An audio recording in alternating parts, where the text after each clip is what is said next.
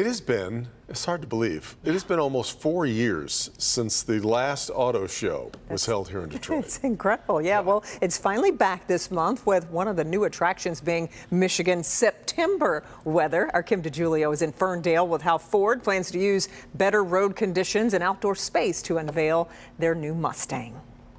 Imagine more than 1,000 Mustangs making their way from the Ford World Headquarters to downtown Detroit.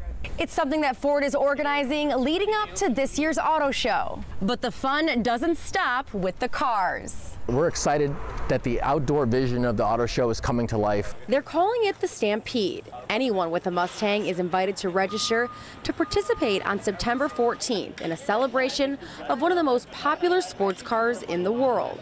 It will literally be arguably the best traffic jam in Detroit, definitely this year, that people will be happy about.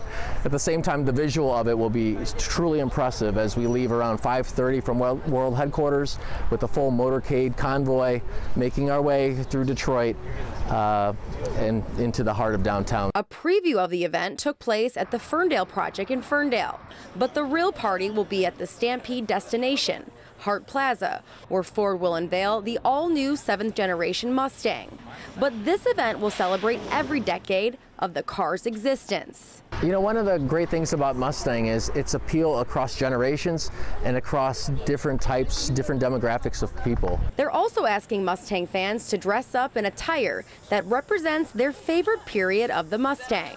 There's so much that Mustang's brought across TV, radio, movies, you name it, that we know some favorite characters will make their way that night in Hart Plaza. Judges will pick 2 finalists from each decade, giving 12 people the chance to get a 2-year lease of the all-new Ford GT. Mustang owners, there's still time to register to participate in the Stampede. I've posted a registration link on our website at clickondetroit.com. I'm Kim DeGiulio, Local 4.